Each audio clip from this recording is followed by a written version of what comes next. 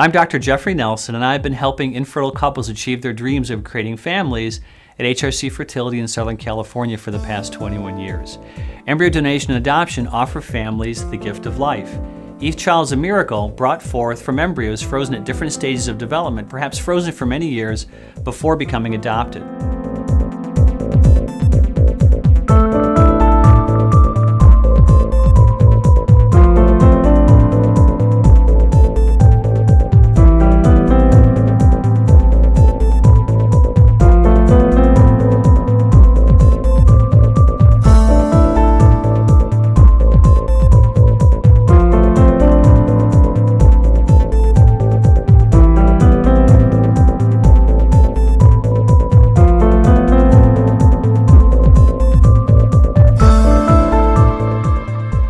Clearly, babies have been born from embryos frozen from developmental day 1 to developmental day 5. We found no definitive shelf life for human embryos.